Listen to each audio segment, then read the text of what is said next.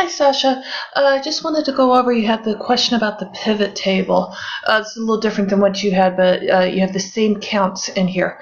Basically, what the problem is if you look at your data, okay, we look at these columns, any slack, well, let's do any DOM, okay, that we see that we have values for now and yes in here. Right now, it's counting anybody who has a value in that field.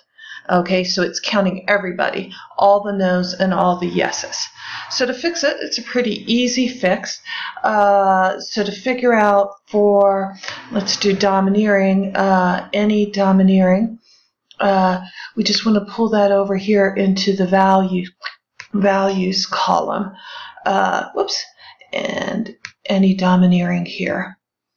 Okay, now we have it separated out by no and yes.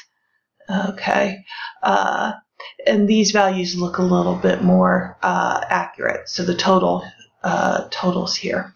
Okay, you might need to do it separately for domineering, exclusion, and everybody, but that's basically the problem, was that you were counting all the no's and all the yeses, and you need to separate them out.